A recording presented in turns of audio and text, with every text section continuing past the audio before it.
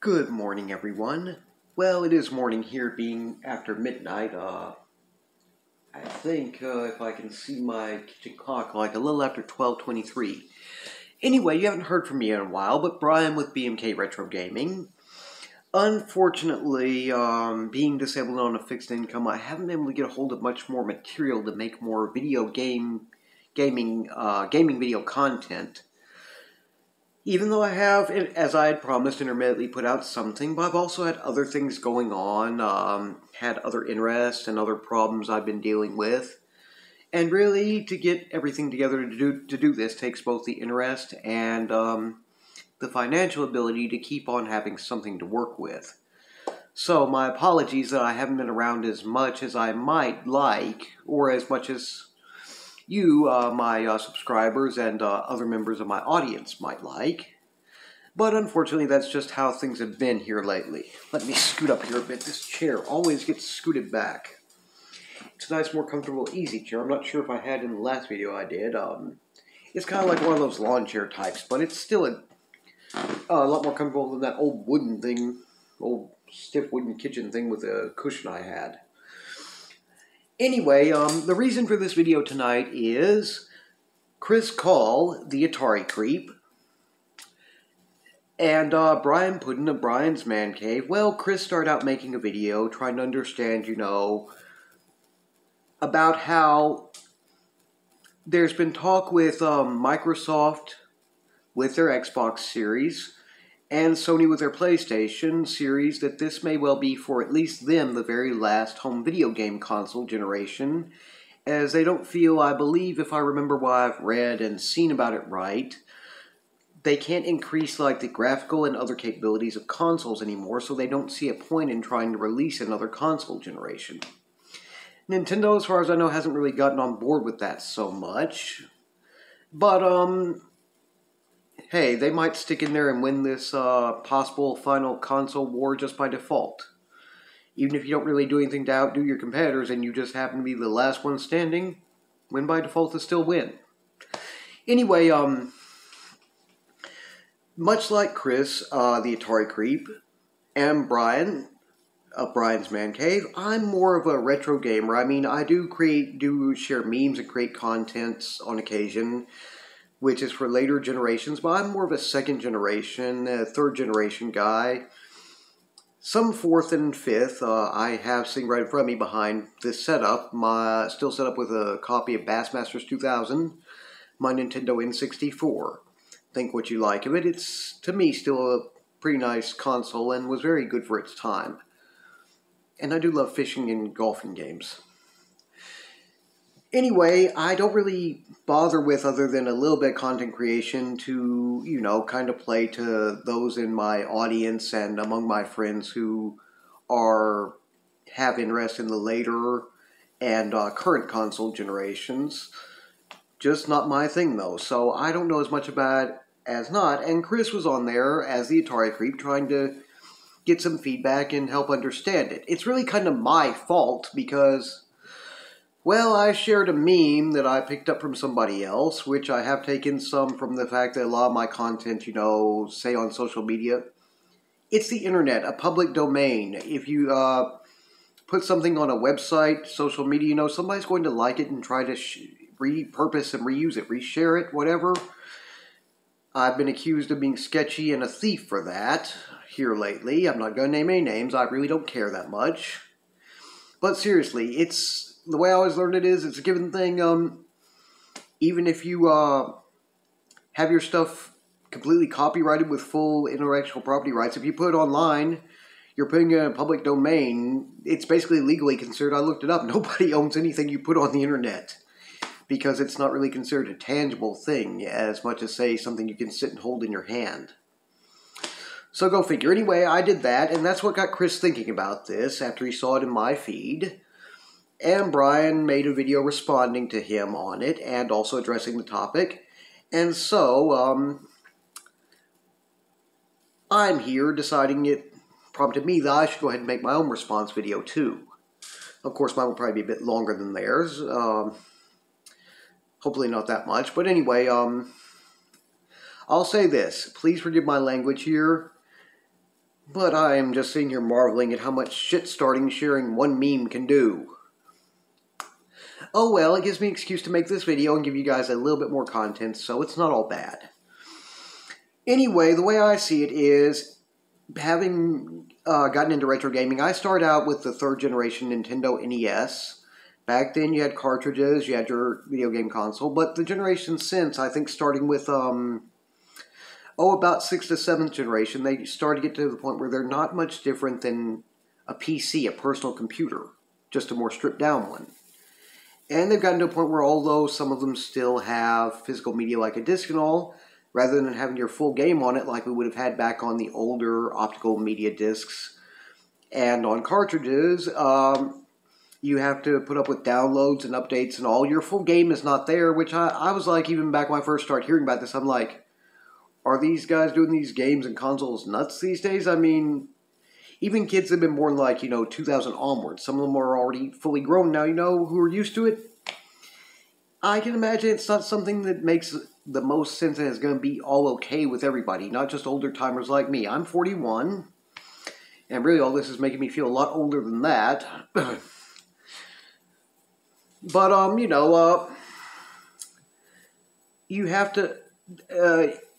the thing is, once the servers go down for what's supporting the game, getting the full game content and all for all this, and they are abandoned, there goes your gaming experience with these later and current generations. So it's kind of like with, switch from DVDs and Blu-ray, physical media for watching your movies and TV shows, home media, to streaming. You're basically renting something when you're streaming. You don't own a physical copy of it. I can see where even those who grow up in generations that are accustomed to it are probably not going to be 100% fine with it. And I don't know what's wrong with the game companies besides, trying to increase graphics, other capabilities of the consoles and games. Can't you innovate and come up with some new ideas? Maybe try to start some new gaming generations? I've seen it discussed where there's possibilities they may just go back to being software publishers, creating games still, but no more consoles, and I guess that could make some sense, but we don't really know what they're going to do.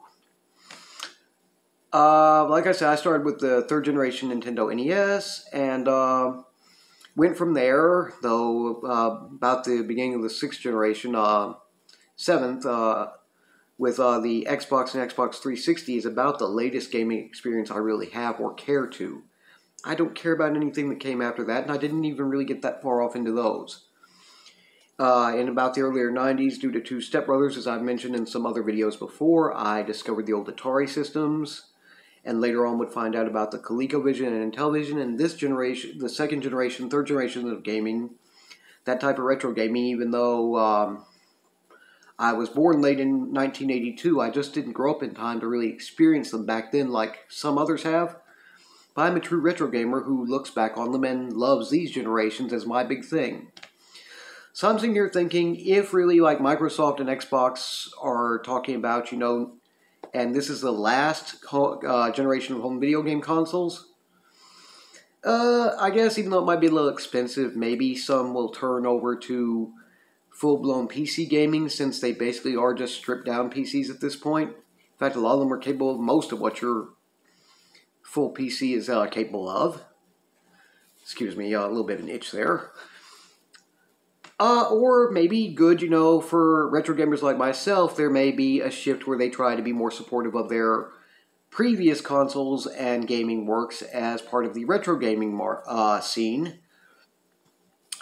And may even try to produce more content that way. We might see even bigger production of homebrews and the other category I always mention, pro brews, which is really done by more of those who have had professional experience rather than just hobbyists. That stuff is still pretty well going strong. Things like the Atari Age store being sold off by Mr. Albert Uruso, it was one of those changes I really wasn't sure I was so cool with at first, but things happen. The arrow of time points forward. Things change. I don't really believe we may see an entire end to the console generations, as another company might step in and try to offer something, realizing, hey, they might not think they can do anything more, but maybe we can. Even if we can't increase the technology, maybe we can still come up with something that'll be fun enough and interesting enough that people will still buy it and will still be in business. Nintendo's who's not talking about getting out of it could well keep going, and that may be one other avenue. I mean, and like I said, they could just turn back to the retro stuff, and I've seen where, people, like around my generation and those a bit older have introduced their kids to the old school gaming, and their kids find it fun. They like it. You imagine if they're having to turn back to games on physical media, even though it might be a bit difficult to collect or do it through well-done emulation, This may be, the gaming generations like I like, and some that came after them would be where we get a return to a full circle. So we don't know what's going to happen for certain. But there are possibilities, and we're just going to have to wait and see. But as it goes, I personally don't believe that video gaming is going to be history.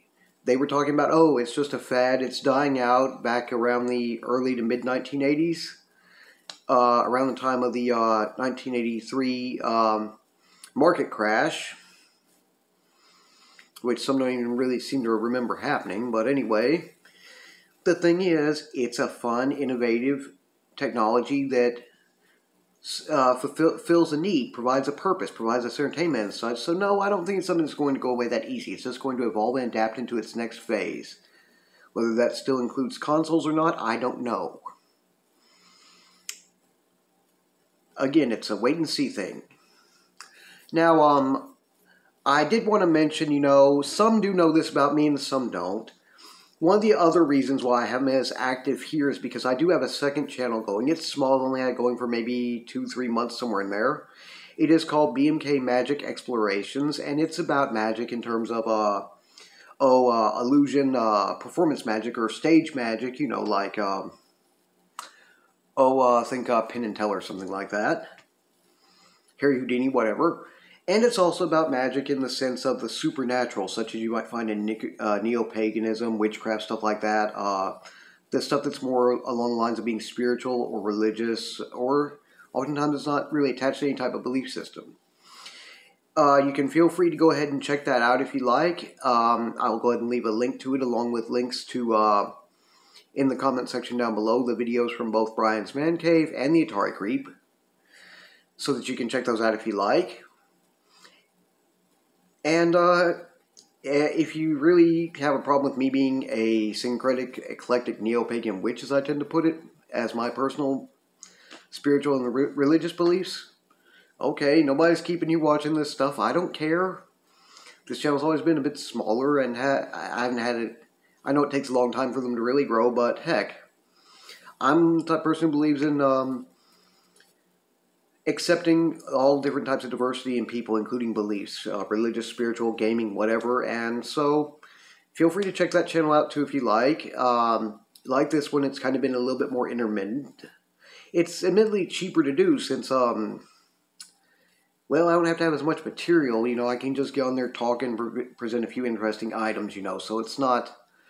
It's a lot easier to do than a retro video gaming channel or any type of video game theme-based channel, in a way, expense-wise and material-wise. So feel free to check that out. And I will say, as kind of closing, Chris called the Atari Creep and putting up Brian's Man Cave were two, along with a third, Phil, the No Swear Gamer, who inspired me to go from just being a consumer watching YouTube videos to actually becoming a content creator, a YouTuber myself. In this order, Brian first, then Chris, and then Phil. I discovered them in that order, and I greatly appreciate how they contributed to helping me get started with all this, and gave me the proper type of encouragement. We're also good friends, though we haven't met in person. We chat on social media and stuff quite a bit, follow and like each other's posts. In fact, like I said, with the meme I shared is what started this whole thing. And again, forgive my language, but all the shit starting that one damn meme share can do. Sheesh, sheesh. Oh well, maybe I shouldn't be so surprised. So, Brian and Chris, I love you both, you're great friends, but at the same time I almost hate the tar out of you right now for having me up so late having to do this. Not that I really have to, or, I'd usually do things maybe around this time, but still. I guess in a way it's for the better. Anyway, I hope you guys enjoyed this video. Sorry it didn't feature any more video game content and just a discussion. If you enjoy this channel's content, please feel free to like, share, and subscribe. And please don't hesitate to leave any questions, comments, or suggestions in the comment section down below. Not sure exactly when it will be, but hopefully I will see everyone back here again in the next video, and maybe even on my other channel. Take care, have a wonderful Monday, and keep gaming.